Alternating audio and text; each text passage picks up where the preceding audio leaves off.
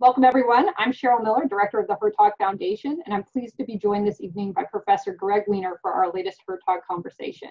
Professor Weiner, like our subject tonight, Daniel Patrick Moynihan, is a man of ideas and of action. He is Provost and Associate Professor at Assumption College, Founding Director of the Moynihan Center for Scholarship and Statesmanship, and a visiting scholar at AEI. Before his academic career, he spent nearly 2 decades in DC working as a political aide, consultant, and writer. And finally, fun fact, he stars in his own comic strip, Laws and Sausages. This summer, Professor Weiner is teaching a virtual course for Hertog on Edmund Burke. We're delighted he agreed to take on double duty today to discuss a contemporary example of Burkean statesmanship, the politician and public intellectual Pat Moynihan. So I'll begin by asking a few questions, and then I'll recognize 4 political studies fellows who have submitted advanced questions to Professor Weiner. Our wider audience is also invited to submit questions via Zoom Q&A feature, which you'll find on the bottom menu bar. And you can start submitting questions right now. There's no need to wait. So Greg, to get started, your biography of Moynihan is titled American Burkean. In what ways was Moynihan a Burkean, and how did that Burkeanism moderate or modify his liberalism? Yeah, thank you for having me. Moynihan, I call Burke a conserving reformer, and Moynihan, I think, operated in much the same way. But Burke was known as one of the great reformers of his day, but also someone who sought to conserve principles of the regime.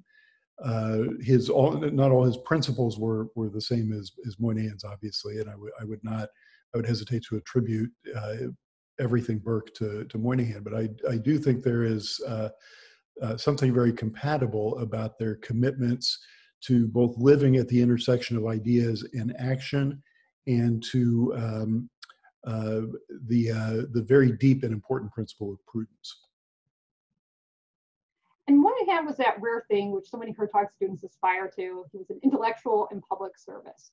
So how was he able to bridge those two lives, active and contemplative? And what can we learn from his career about the relationship of ideas and action in political life?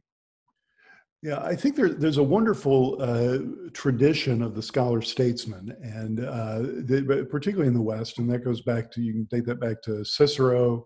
Even Plato served in government briefly. Certainly we have an American tradition going back to John Adams and James Madison and so forth, of people whose scholarship is informed by their statecraft and whose statecraft is informed by their scholarship. And I think what they're able to do is avoid being what Burke feared, which is what he called metaphysical politicians. Their ideas are very grounded because of their breadth of exposure and experience, and in Moynihan's case, a wonderful range of interests. They are able to cultivate the essence of prudence, or an essence of prudence, which is judgment. Moynihan had just an uncanny ability not only to foresee how things would play out and to foresee problems, but also to reconceive problems in new ways that illuminated different dimensions of them. Yeah, so on the subject of prudence, the great historian Richard Brookhiser, who we're actually going to hear from next week, recently challenged you on Twitter about the value of prudence in understanding statesmanship. And he suggested that appeals to prudence are base stealing, which you informed me is legal in baseball, but maybe not in philosophy. And so maybe even, he said, tautology. So his challenge to you was, isn't prudence this hefty bag word that we just stuff whatever makes things work? So how do you respond to that? Well, it can be. I would argue that that's not real prudence in any, certainly not in any Burkean sense, not in an Aristotelian sense, not in the sense in which Aquinas means it. It is for Aquinas a cardinal virtue, and it is grounded, I think, most importantly in the virtue of humility. The belief on Burke's account that what he calls the collected reason of ages contains more wisdom than any single metaphysician or philosopher or otherwise intelligent individual at any one moment in time. So I think it's a deeply moral commitment. Prudence is not an end unto itself. It is a means on the classical account, and I think on Burke's account as well, of attaining good ends. So prudence is not, Aristotle distinguishes prudence from what he calls mere cleverness, which I think would be a little bit closer to the point of base stealing. The other point I would make there is that Burke is not seeking to articulate a fully formed political philosophy. In fact, that is the antithesis of what he's trying to do. He believes that politics needs to be fitted to circumstance and to what he calls the infinite variety of human concerns. And a question on contemporary matters. So during the recent protests associated with the Black Lives Matter, Juneteenth, we've been toppling statues of Confederate generals and leaders, but also of founding fathers like Jefferson, Washington, Union General. And so these have all been vandalized, taken down in some cases, or also removed by democratic decision making. And one argument that people make in favor of removing these statues is that we shouldn't be elevating historical figures at all, that they're human beings, they're flawed, or many of them are complicit in grave injustices. And instead, what we should elevate are ideas like freedom or equality. So as the author of a critical but largely admiring biography of Daniel Patrick Moynihan, who I think you wrote about in part to use him as an example of what statesmen could be or should be, how do you think about this? Should we be seeking exemplary lives in our history, and how so? Or are we just partaking in kind of naive hero worship? Well, I mean, there can be a bit of truth in both of those. I do think there's a tendency in the American tradition to engage in hero worship of whomever occupies the presidency at any one given moment of time, and hero contempt as well, that has to do with the exaggeration of the presidency in our constitutional system. But I think there's a larger point here about memory. And I would draw a distinction between people who are, all statesmen have great virtues and great sins. That's simply part of being involved in large events.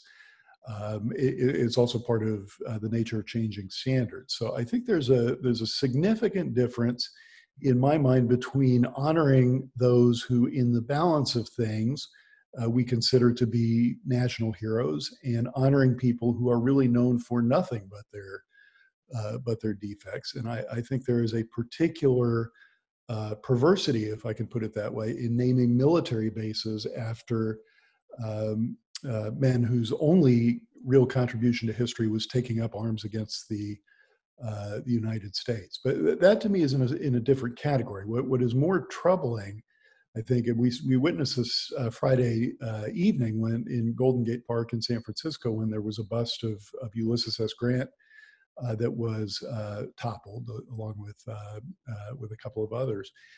There's an attitude that freezes the individual at the moment of his or her worst sin. So in Grant's case, by the way, it's not even an accurate description, but the description is that he was briefly a slave owner. So setting aside the inaccuracies there, there's no sense that life is a process of education and redemption and in both progress and regression. And I think what it reveals is that the purpose of this particular crowd of the deplatformers, as they've been called, is not to persuade, it is to punish. Because if you persuade someone to think in a different way, they are still frozen in time at the moment of the sin that preceded it. I would just say briefly that there's an inherent problem with that, and we saw it in the French Revolution, which is if your philosophy is grounded in the fact that moral standards are constantly improving and becoming more enlightened, and that everyone is to be judged by the here and now, not by the totality of their lives, not by not by the context of their times, then it is inevitable that the people who toppled those statues Friday night are going to be considered villains by the standards of tomorrow. It is inconceivable to me that some of those smartphone videos were not filmed on phones that were made under atrocious labor conditions. And it is inconceivable to me that some of them didn't burn fossil fuels on the way to the protest, and so on and so forth. So it is, as Nathaniel Hawthorne said in a very famous story, it's a tendency to fling others onto the flame and then fling themselves. Yeah, maybe you could say a little bit more on that last point. I mean, one of the themes of your Burke course in particular is this kind of tension between understanding things in their context and in their circumstances, but also the dangers of historicizing. And that's something Strauss famously charges Burke with, is being a historicist. And so how do you think about those two things in relation with each other? How do we avoid the dangers of historicizing while also paying proper attention to the circumstances or context in which an action occurred? Right. So I think the question for Burke is not whether there is an objective moral order. That he clearly believes that there is. The question is, what is the best means of discovering it? And confidence in one individual's reason in the here and now, especially one detached from the complexity of human life, like academics might tend to be, is going to be less prudent and probably more prone to abuse than looking at the accumulation of custom as what Burke calls the collected reason of ages. So I think Strauss is off base in that charge. One could read Burke in a way that emphasizes changing standards, but when you read Burke carefully, he is always talking about reforming in order to restore, in order to reanimate the original principles of a regime. And let's return back to Daniel Patrick Moynihan. So in a recent essay for National Affairs on morality and moralism in American politics, you quote this very striking observation from Moynihan, quote, "No one is innocent after the experience of governing, but not everyone is guilty." So what did Moynihan mean by this, and what does it tell us about the nature of political life? Yeah, so this is one of my favorite aphorisms from Moynihan, and he wrote it in a book about the guaranteed income, which he nearly got through when he served in the Nixon administration. I think what he means, and this is a deeply Burkean point, is that governing involves choices, which was something that President Kennedy said that Senator Moynihan often quoted. And those choices, as Burke would say, are often between necessary evils. They're very rarely in practical politics choices between an unvarnished good and a very obvious evil. So in that sense, no one is innocent. But to be guilty, I think, on Moynihan's reading, is to be guilty of a certain negligence or ill will that is different from the fact that immersing oneself in the complexities of political life and making some of the decisions that are unavoidable in political life leaves everyone marked by it, but not in a way that makes everyone morally culpable. Yeah, right now, kind of our attitude toward politicians is that they're all guilty. And what you just said about freezing people in the moment of the worst thing that they ever said or done, that's something that's certainly been exacerbated by our current social media era, where you dig up a tweet from a candidate's teenage years, and that's used to kind of as a weapon to cudgel them. And it's hard to imagine someone like Senator Moynihan with this vast paper trail, many things that he said, some of them provocative, like imagine him getting elected today.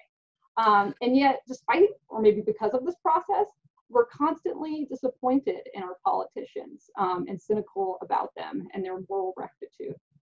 So what do you think? Do we hold our politicians to too high or too low a standard?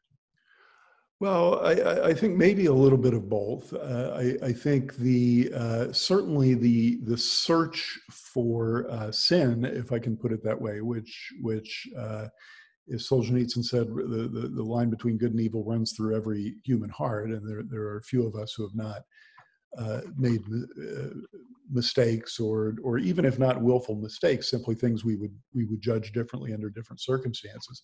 So the practice of defining people by again freezing them in time at the moment of their worst sin rather than taking a full account of their own lives is inevitably going to leave us disappointed. And it feeds what I think is one of the most corrosive aspects of political life. And Burke said this, which is sort of cheap cynicism that says everyone is corrupt and what's the point, and so forth. So I don't think we should too easily give our admiration to politics. I do think hero worship is a temptation that we should, in most cases, resist. But I can tell you from my own time working in politics that most people are. Moynihan was certainly an extraordinary man, but most people serving in Congress are relatively normal people. At least this is, I regret to say, a generation ago that I was doing this, but relatively normal people trying to do their best, and allowing them more space to do that, I think, would make our politics work better. Great. All right, we're going to hear from some political studies students who've submitted some advanced questions for you. And the first student we're going to hear from is Dominic Pino of George Mason University. All right, Dominic. Hello, Professor Weiner. Thank you so much for your time today. Thank you.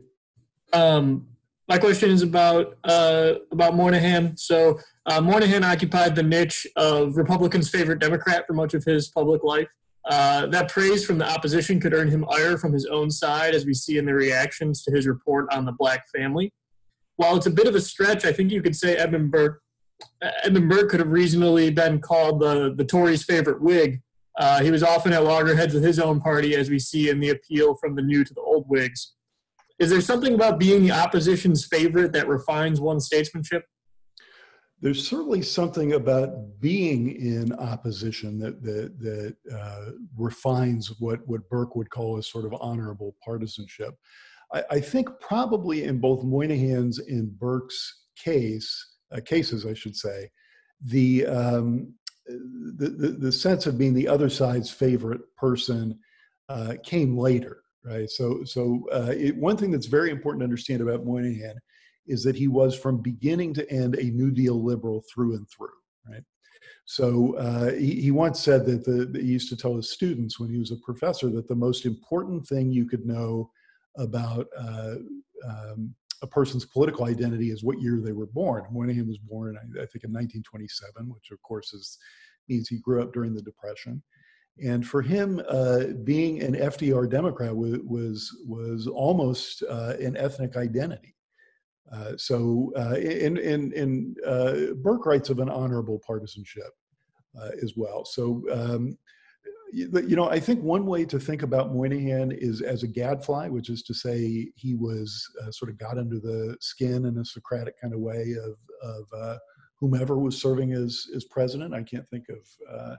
I'd have to give it some more thought, but I can't think of a single president who with whom he served as a senator who wouldn't have regarded him as a critic to some extent. But he was also a very constructive legislator, so I wouldn't want to view him purely in those terms. Great, thank you, Dominic. All right, our next student is Avi Kumar of St. John's College. Avi.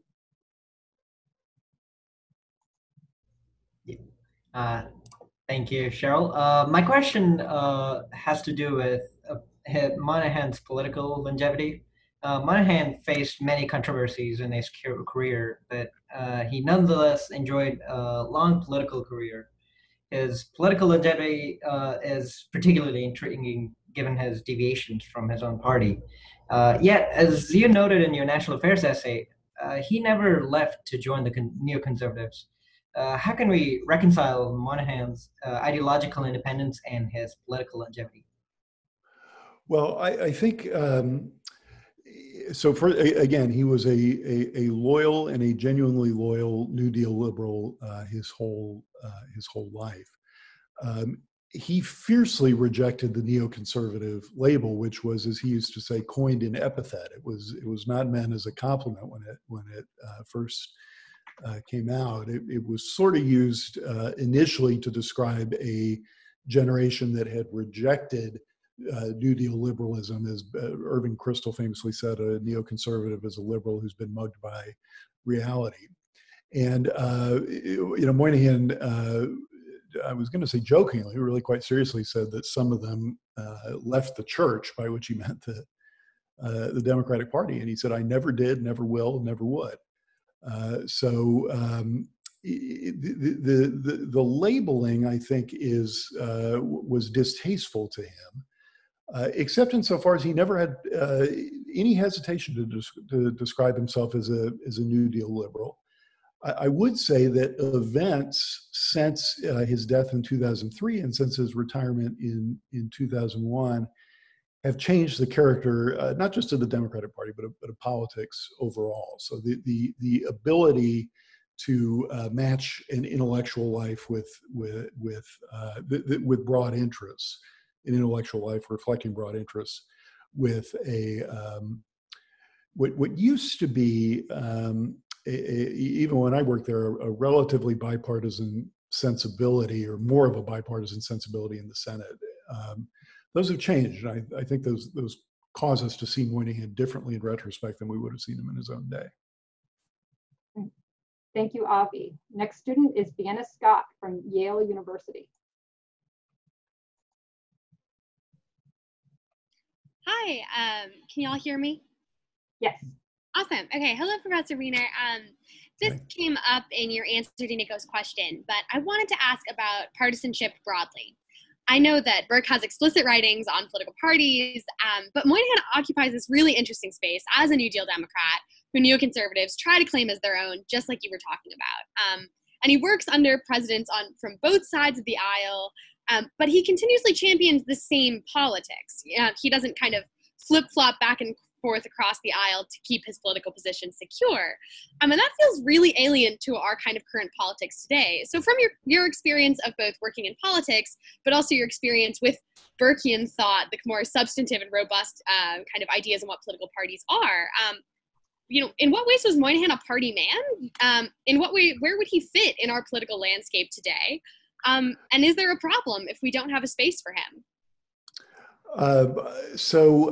Let me answer that in a couple of ways. I mean, I always hesitate to project Moynihan into contemporary controversies, but you're talking about projecting him into our sort of how we would think about a person like that in a contemporary context.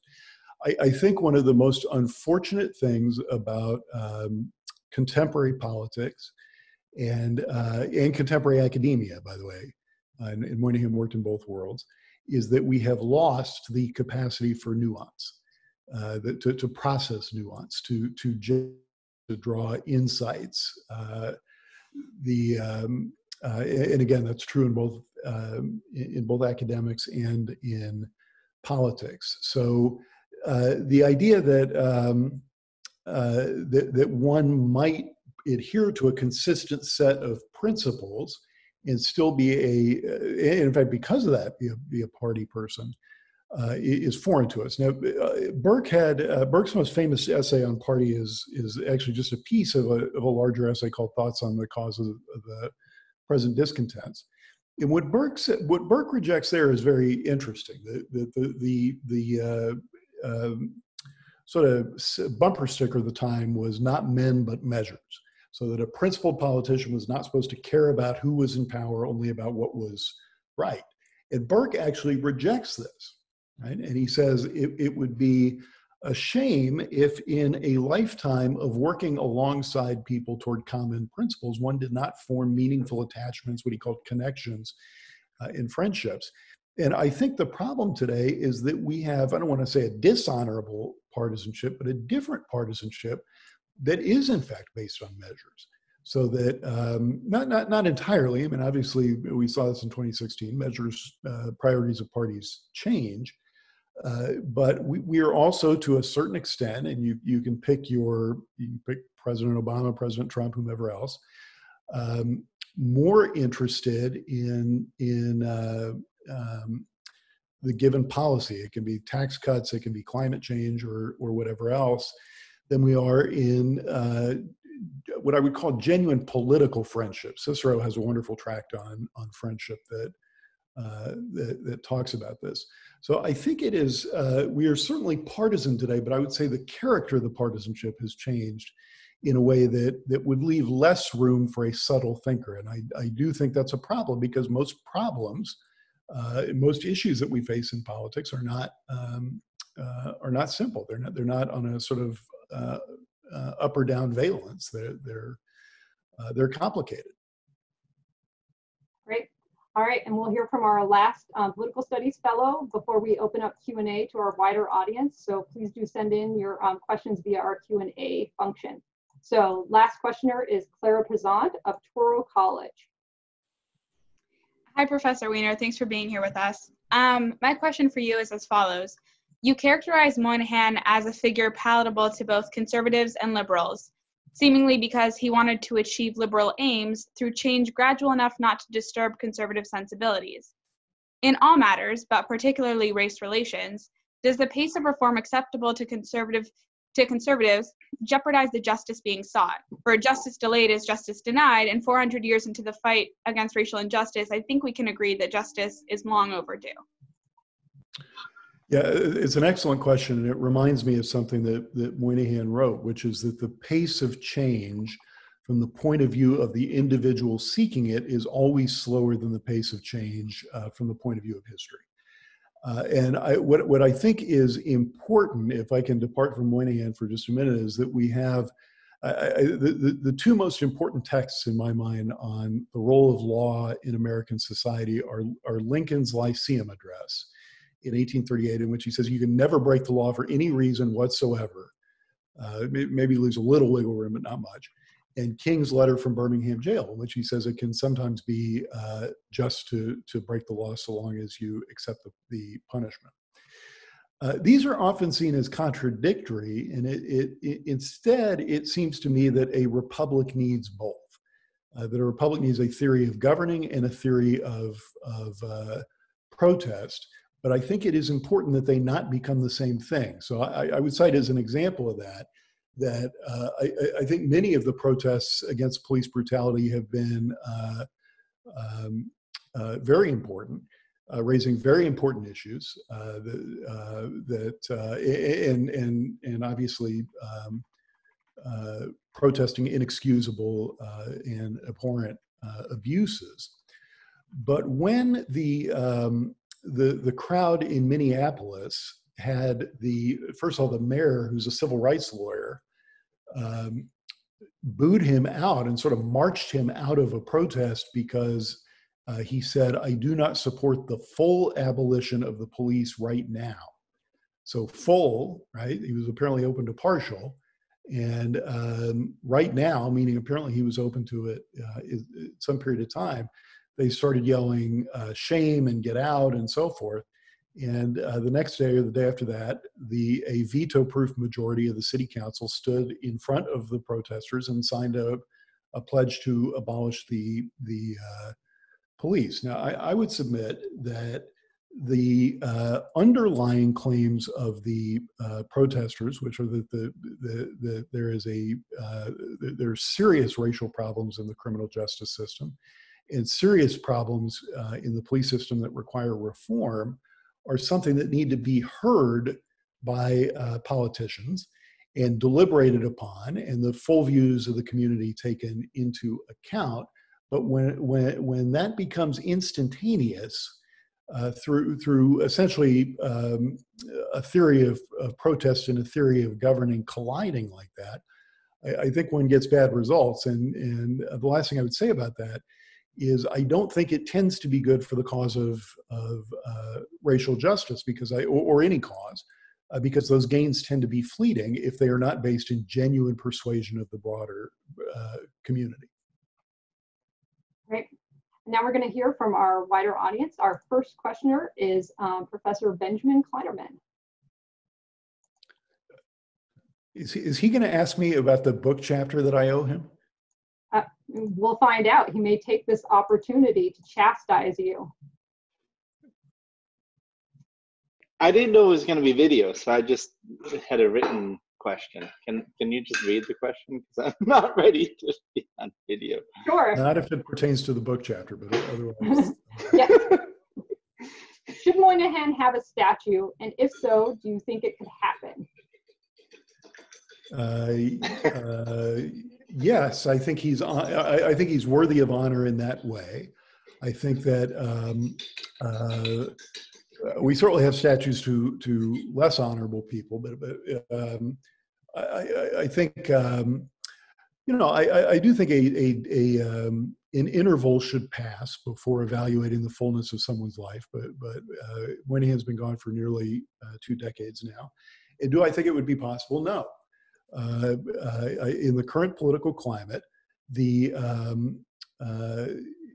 again, we have a tendency to freeze things in time at the moment. In Moynihan's case, I would say this wasn't a matter of his worst sin. It was simply his biggest controversy, which was the Moynihan report on the state of the African-American family, which I would commend everyone's reading here, whether you agree with it or not. Was wildly misconstrued in his day, and there have been many sociologists who said it. I think William Julius Wilson was one who said that it froze. The reaction to it froze scholarship on the topic for a generation. So, the question of whether to honor someone has to do with nuance and balance, being able to take some of the totality of a person's life into account. I disclose my biases. I don't think there's anything even vaguely dishonorable in Moynihan's record. I'm sure there are things that a 2020 sensibility would say that a 1965 one would not, for example. But even were there some controversy there? So, actually, I'm sorry, Ben, I'm going on too long here. But on the 50th anniversary of the Moynihan report, Ta-Nehisi Coates wrote a blistering critique of it that noted that Moynihan had voted for the 1994 crime bill. Now, Moynihan was one of 99 senators who voted for the 1994 crime bill. We're hearing more about this in the context of Biden. The federal crimes are not primarily responsible for what is the genuine problem, I think, of mass incarceration. But again, I think that there's a temptation to revisit contemporary controversies with no attention to nuance or context at all. All right, our next. And I'll have that chapter to you soon, Ben. Our next questioner is Luke Foster, our teaching assistant for this summer's program. Not for your course, sadly. Great to forget. Luke, are you here? I am. Hi, Professor. Hi. One of the surprising features I found in your praise of Moynihan as Burkean is that his formative political role in the 60s and 70s was precisely as a technocrat, a policy wonk with great skills in interpreting and applying data. Yet Burke's contempt for political men of letters and literary cabals is today often read as a rejection of technocracy in favor of deliberation in legislatures, or perhaps even just in favor of conventional wisdom. Do you think that's a misreading of Burke, or is Moynihan Burkean despite but not because of his technocracy? I think it's a misreading of Moynihan, actually. I would not classify him as a technocrat. Certainly someone who relied on social science and on data, but in order to make prudential judgments. So one of the most important things in my mind to understanding Moynihan, because Moynihan is often understood in those terms as somebody who would crunch numbers and figure out solutions and so on and so forth, is that Moynihan said that the value of social science was not in the formulation, but rather the evaluation of social policy. So you used your best judgment to craft legislation, and then social science could tell you whether it was working. Now, social science could also, on Moynihan's account, lead you to absurdities. So he had a famous essay, I think, in the New York Times where he crunched the numbers, and he established a very high correlation between math skills and proximity to the Canadian border. So his proposal, tongue-in-cheek, of course, is sort of Jonathan Swift-like, was that we should move all schools to North Dakota, and therefore we will all get better math skills, which is of course absurd. So I think Moynihan was very aware of both the uses and the limits of social science. The other thing I would say about that is something to which I alluded earlier, which is Moynihan was a master of the lost art of the learned generalization. So in academia today, you cannot generalize in any way. You can't look at a set of data or a set of historical facts and be like a Gordon Wood or whomever else and say, here are some patterns that I see. Because Gordon Wood actually, I heard Gordon Wood say this once, because some graduate student will then get a doctoral degree on a dissertation that said, actually, the voting patterns in Westchester County, New York, between 1790 and 1792 were incongruent with the thesis. So when Moynihan wrote things like Defining Deviancy Down, was one of his most famous essays, those were I think, deeply learned and general in a very grounded way. All right, our next questioner from the audience is Luke Phillips, an alum of the Hertog Foundation.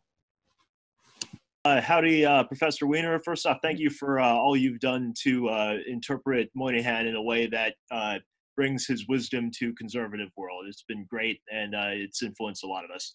My question is, can you compare and contrast Daniel Patrick Moynihan's career in scholarship and statesmanship to Henry Kissinger's contemporaneous career in scholarship and statesmanship? Did either of them do it right? Was either superior in their practice of that very Hertog-y lifestyle? And do you have any general comments and assessments of that? This is a very fraught issue because Kissinger actively undermined Moynihan when Moynihan was ambassador to the UN and sought to go around him in many ways. And you saw this in the film. They battled over the Zionism as racism resolution.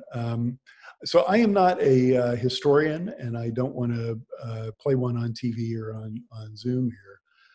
I would actually, given the sort of general policy of realism, I would put Kissinger more in the technocratic mode than I would put Moynihan. Moynihan, Kissinger's project was finding ways to live with the Soviet Union. Moynihan in 1979, in some ways at the height or near the height of the Cold War, said these people are going to collapse in the next decade. And of course, that literally within a decade, the Berlin Wall came down. So I think Moynihan had, in an important sense, a larger attention to the sweep of history and to the tendencies that were emerging. So one of the very important things that Moynihan saw emerging was that the Soviet empire had suppressed ethnic difference. And the expectation of Marxist thought is that all workers are the same, and workers would have no differences of opinion based on ethnicity and so forth. And what Moynihan said in 1979 in Newsweek magazine was the Soviet Union is going to disintegrate in this decade and disintegrate along ethnic lines. Thank you. All right, our next questioner is Gabe Whitbread, your TA for the Burke course. Gabe? So I was struck by the fact that Martin Luther King apparently expressed appreciation for the report, but was unable to endorse it out of concern about backlash from more radical parts of his own movement. And it seems clear that this sort of hesitation and fear continues to be a problem in our current politics. So if Martin Luther King can't pass a political purity test, then what hope do any of us have who can afford to be nuanced? So do you think that a willingness to get into the nuances of painful problems is an essential sort of integrity for true leadership? Or does prudence dictate playing politic and lying low? And which approach does Moynihan's legacy impart to us? Right. So I would say, I would actually reverse those. I would say prudence dictates dealing with complexity.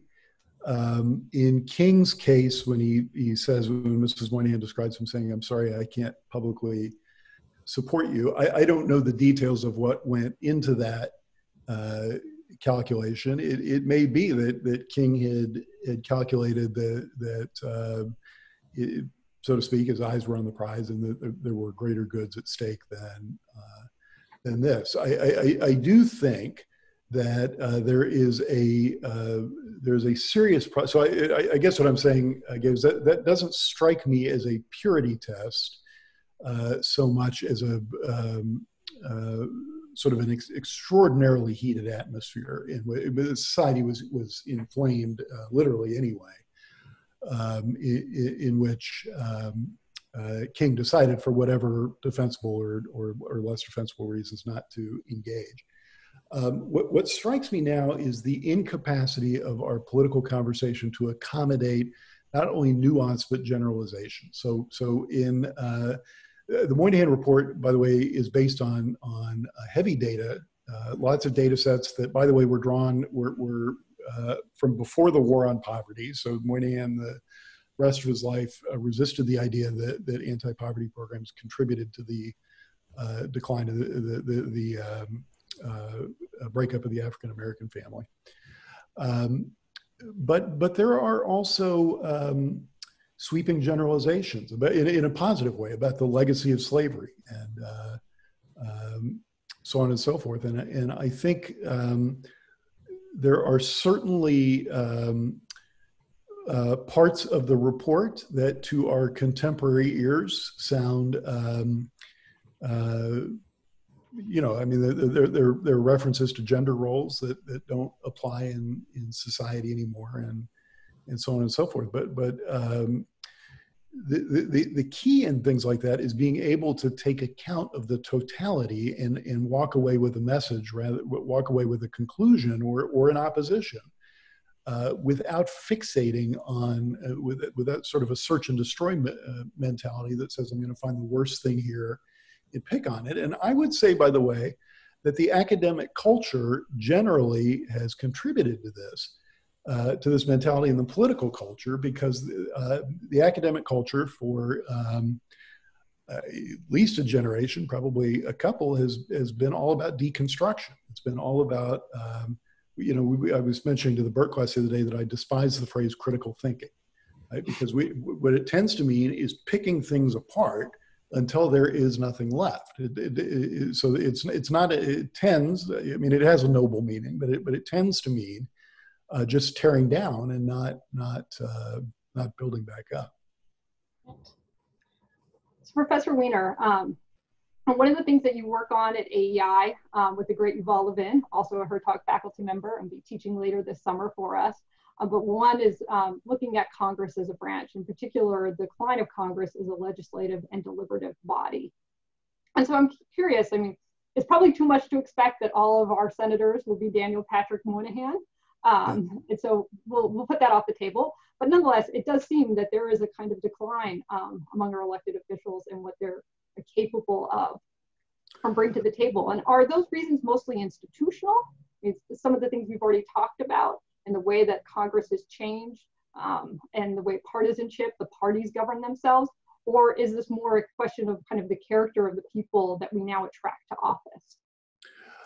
I think it's a combination. I think there are probably a lot of good people who can't find the space to express complexity. The average soundbite, I don't know what it is now, but used to be down to 7 seconds from upwards of 60. And try saying, I'm certainly not doing it right now, try saying anything of substance in 7 seconds, other than I'm a good guy and you're a bad guy. So I would hesitate to judge every member of Congress, or even the bulk of them, as incapable so much as whether there's room in the political conversation for what they for nuance. I do think there are some institutional reasons for this. One phenomenon that's been talked about is the so-called Gingrich senators, that the path to the Senate used to be being a governor or a prominent civic leader of some sort, and now you normally start in the House and then move to the Senate, where in the House, of course, is by design emphasizes much sharper debate and partisan cohesion. I think there's some limits to that explanation, but there are, but it's not a bad one. The other point I would make there is, by way of example, is the filibuster, which I'm in favor of keeping, probably. But what is extraordinary is, to me, is that the filibuster was not really actively ideologically abused until about the past 10 or 15 years. And it's existed since the early 20th century. You can decide who on the playground you think started it. But the Senate made it a long, long time on institutional culture. Now, that's partly a product of institutional design, but when I'm going to start to sound like a crotchety old man, but when I worked in the Senate, it was unheard of for one senator to criticize another in public. And I was a press secretary, and I used to say the most frightening question any reporter ever asked was, how do you spell your last name? Because it meant you were going to be quoted. And the purpose of staff was to stay behind the scenes and just help out. And that's not the case. That's not the case anymore. So I think the media environment, particularly the media environment that is so subdivided and specialized that you can sort of live in your own reality, so to speak, whether it's far right or far left or wherever else. I think all those things are hostile to the kind of nuanced and prudent statesmanship we need. Sure. So unfortunately, the media reality is probably not changing, and if anything, going to only trend further in the direction that it's already going. But I mean, for members of Congress, people in elected office, maybe students who are listening to this conversation aspiring to public office, like what are kind of concrete reforms that they might be thinking about, ways that Congress governs itself, ways that our elected officials think about themselves and their place in institutions that might lead to a kind of healthier statesmanship, an ability to think in that kind of nuance that you've spoken about? Right. The first thing I would say is read Yuval's book, A Time to Build, because it is a wonderful account of how institutions help to form the individuals who serve in them. That part of institutional culture, I think, is very important. The other thing I would say, and this is somewhat at odds with my remarks on honorable partisanship before, is that the separation of powers really depends on Congress having an identity of its own, not seeing itself as sort of parliamentarians who are lined up for or against whomever is the president at any one time. And I think the Congress's failure to assert the authority that it has, even to the point of going to the courts and saying, could you please protect the authority that we're not willing to exercise, is really responsible for a lot of the decline in constitutional norms. So the most important thing I would say is, if you plan on serving in a legislature of any sort, is remember that ambition must be made to counteract ambition, as Federalist 51 said. And that ambition, I think, in Madison's mind, is an ambition to exercise power. One of the great changes that's taken place, and Yuval talks about this, is that there seems to be what would have been simply empirically unimaginable to Madison, a sort of celebrity culture around Congress that gives people reasons to serve that don't have to do with exercising power. And that I think is I don't have an institutional solution to that. I do have one that drives Professor Kleinerman crazy, which is term limits. But I think that attitudinal change in members of Congress, and also, by the way, for those of you who are not aspiring to serve in politics, if voters don't expect institutional assertion, then it's not going to happen. Well, reading Yuval Levin is always good advice, as is reading the magazine that he edits, National Affairs, which just put out its new issue, which I encourage everyone to take a look at. You have an essay in that was just posted today called Prudence, Protests, and Pandemics. It's a very timely title. Can you give us a curtain raiser and maybe whet our appetite to read more? Sure. It's the idea that it's an interesting edition. They're always interesting, but a particularly interesting edition of National Affairs that was sort of seeking several takes on the interpretations of recent events, particularly the pandemic. And I think what I wanted to get across by linking both the pandemic and the protests to the idea of prudence is to resist two things. One is the temptation of government by expertise, which I think is a real problem. So I actually opened the essay by saying that one of the most, in all of the manic press conferences he has held, one of the most ridiculed and sensible things that President Trump has said about the pandemic is he was asked, what metrics will you use to make various decisions? And he said, the metrics right here. Okay.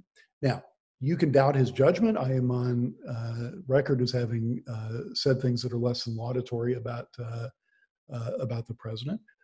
But there is something very important there, which is that the statesman, the prudent statesman, has to balance a lot of different priorities, a lot of different values, and it's never as simple as Joe Biden said on Twitter, that when I'm president, we'll listen to the experts and heed their advice. Right? I mentioned, if you've ever been in a faculty meeting and seen a room of experts who agree with each other on anything, then I wouldn't quite like to be invited to that meeting, but I would rather attend that meeting than some others. And to say nothing of the fact that there are different areas of expertise. So there is an art of balancing that is not given to clear-cut thinking or all or none thinking. And that's related to the point that I wanted to make about the protests, which is that we have, I think it's a species of polarization that we have retreated behind lines that deny all complexity. So there are, not everybody subscribes to them, of course, but we have slogans like law and order or abolish the police. Right? Well, those are, first of all, those are false choices. Secondly, I think one of the calling cards of prudence is the ability to understand that more than one thing can be true at the same time, and they can still be in tension with one another. And you have to be able to grapple with complexity. So one aspect of complexity may very well be that I think one aspect of fact is that there's a serious discrepancies along racial lines in the criminal justice system, and certainly these acts of police brutality are horrendous. One has to be able to balance a recognition of that fact and a willingness to listen to fellow citizens who have different perspectives on the American experience of race, while also saying maybe the police are important. Right? Maybe they are they serve an important role. Maybe they need to be reformed rather than abolished. But the immediate tendency in this day and age is, if I believe in, if I'm on the side of the quote unquote protesters, which is a term I don't even like, because it implies everyone is undifferentiated and believes the same thing. But if I'm on the side of the protesters, I must agree with and endorse everything the protesters say and or very few of them do. And if I'm on the side of, pick your slogan, law and order, or the president, or whatever else, then I must condemn and deny everything the protesters say and do. And that is I think one could not come up with a more precise definition of a denial of the virtue of prudence. Excellent. Well, I encourage everyone to take a look at that essay and the entire issue of National Affairs, which looks to be terrific, as we would expect from the magazine. Thank you so much for joining us, Greg. Thank you for having me.